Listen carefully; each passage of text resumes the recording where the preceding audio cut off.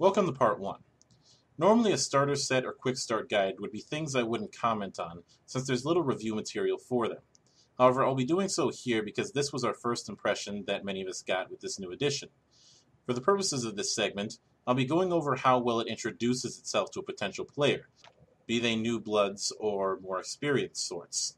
As such, I'll be skimming over the mechanics for this part, since that'll be covered in the 3 books. The contents of the starter set is as follows: a 32-page rulebook, an adventure called The Lost Mine of Phandelver, which takes characters from level 1 to level 5 at 64 pages, a basic set of dice, one of each sort, D4, D6, D8, D12, and D20, and a blank character sheet for participating in D&D Encounters events, which I won't cover here. The first thing that stuck out to me was the layout of the classes in the sheets.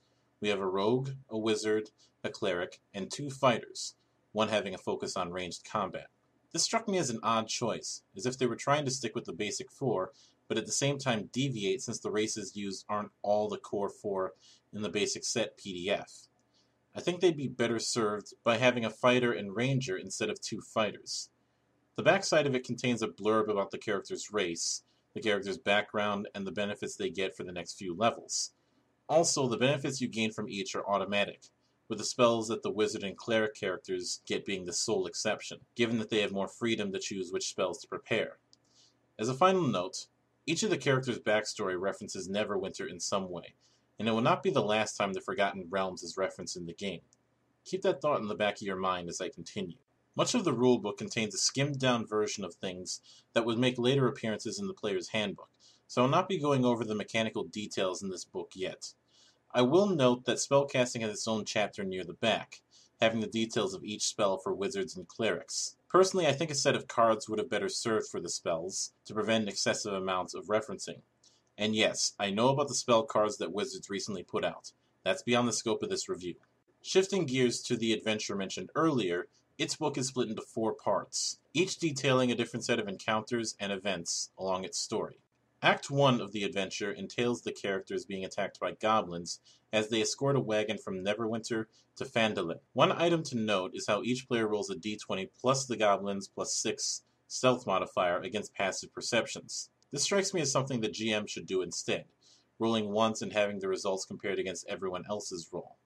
That said, the initial ambush is followed with the eventual interrogation and raid on a nearby goblin hideout, each area described briefly with an encounter therein. Act 2 is a more urban adventure, set in the town of Phandalin. Much of its early content is follow-up from the previous act, with a few side quests laid out here and there. Now, I am personally of the opinion that side quests don't work as well in the format of a tabletop game, unless you're really good at implementing them within the narrative. And a lot of them here come off as ways to kill time until the DM wants to introduce the primary antagonists in the town, the Red Brand Ruffians. This eventually leads into a break-in on their hideout, with subsequent encounters and a map given. Act 3 is a wilderness adventure in the area outside of Phandalin, and as such introduces the concept of wilderness encounters, a random encounter roll done once per in-game day and night, with a roll of 17 to 20 starting an encounter. Much of the surrounding area has a few points of interest, but all the focus seems to be on the ruins of a town called Thundertree. The clues from these places eventually lead the party to Cragmaw Castle. Both Thundertree and Cragmaw have their own maps and encounters, and this is something I'll get to in a moment. The final act is one massive underground dungeon with many areas, twists, turns, and traps. Much of this is the conclusion to the events and players built up to this point of the adventure, and a map alongside with the encounters is presented.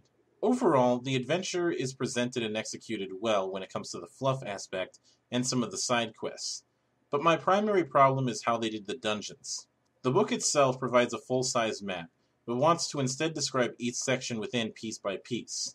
Normally I wouldn't make a fuss about this sort of thing, but a starter set is supposed to have everything you need to get, well, started. And thus having the DM come up with an improvised map kind of gets away from that. Additionally, I'm not too fond of the focus on having a longer series of encounters with smaller opponents. Having this sort of gauntlet can bog down the story's flow, in my opinion. After that, an appendix is presented for both magic items and the monsters in the adventure. I should take the time to note that I'm not fond of the mechanic where certain magic items have to be attuned first, and only up to 3 at a time. It comes off as an arbitrary way to limit one's magic items, despite the slots from previous games filling that role just fine. Judging the starter set as an introduction to the game, I don't think it quite succeeds at its job. D&D 5th Edition's take suffers a problem that a lot of similar starter sets and quick start guides do in assuming that the person running the game has a base knowledge and or experience working with tabletop gaming. Perhaps with some games you can get away with that, but given the popularity of D&D, I don't think that's the case. Furthermore, I think the game would have been better served with a few full-size maps, or putting some of the abilities on cards, especially for the magic classes.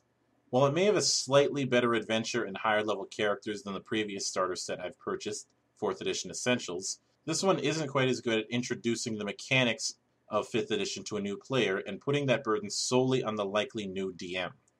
In Part 2, we'll look into the player's handbook. Best bring some popcorn for this one.